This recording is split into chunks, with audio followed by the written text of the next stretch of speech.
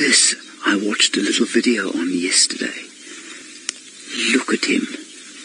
He's one of the orb-web spiders, but this one is called a kite spider, and it's one of the few that have been identified to sort of species level.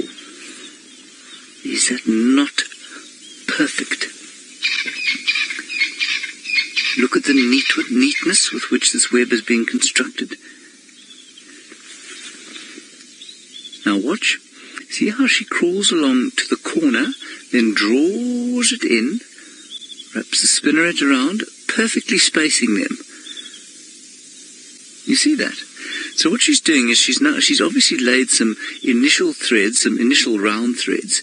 Now she's crawling along that initial thread, and then she pulls the horizontal strand across and lays a new one. And you can see the silk coming out of her little spinnerets. And it's just absolute precision. Completely unlike the golden orb web spider, which makes a very messy nest, or web. Oh, you are just the most brilliant creature. How you managed to do that?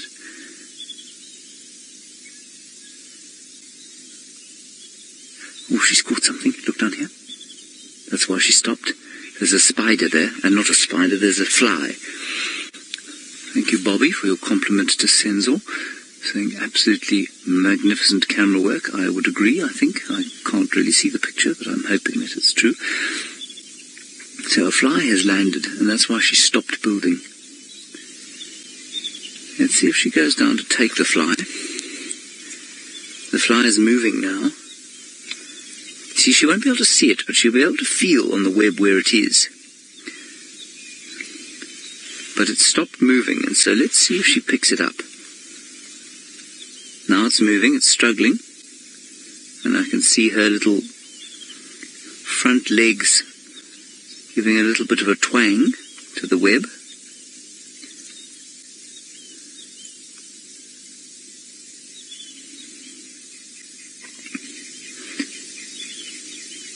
So this is a kite spider, everybody.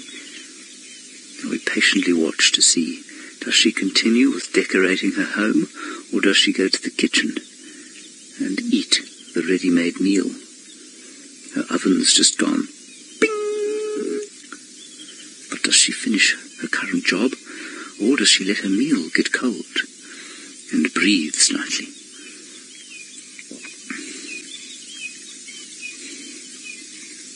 The fly either knows that movement is going to result in death, or it's not a particularly vigorous fly. And I suspect the fly, when it woke up this morning and found us, thought to itself, oh, look at these 3 fine images of humanity filled with salty sweat. It'll be delicious for me. And now it's, oh, another one. We are providing this fly, at least the spider, with a meal, because the flies are attracted by us, and they keep flying into her web. Gyroman, you are wondering if she is vaguely aware of the regularity with which she makes her nest. No, I think it's all entirely encoded into DNA. That fly is in big trouble. Oh, here we go. We're going to see a kill, everybody. Live kill.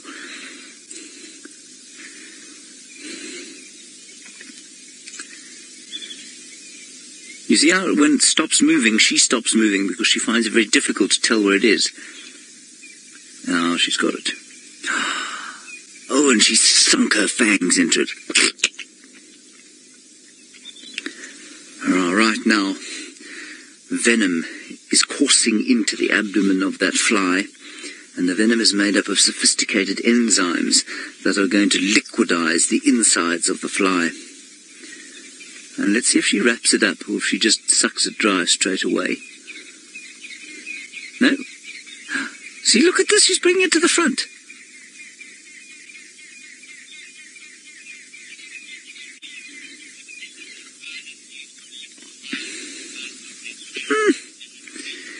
So as I say, the venom that she uses is a complex of proteins, and very complex proteins called enzymes, some of it, and those enzymes, Anna-Marie, are what she injects into the fly, and that's what will liquidize its insides.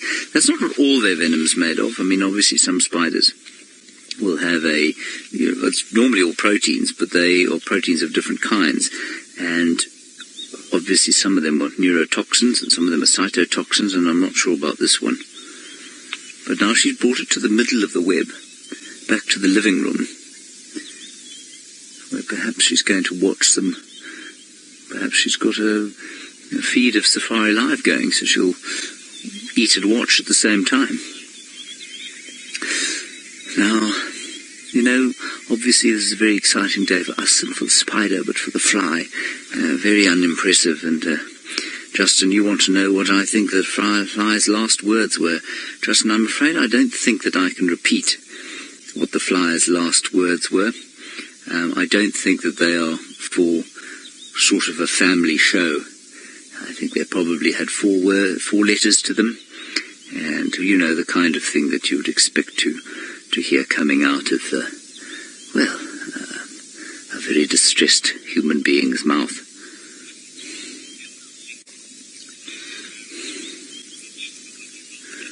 Now that is the end of the fly. The kite spider is very happy. We are going to continue to see if we can find further tracks or signs of whatever predator was here.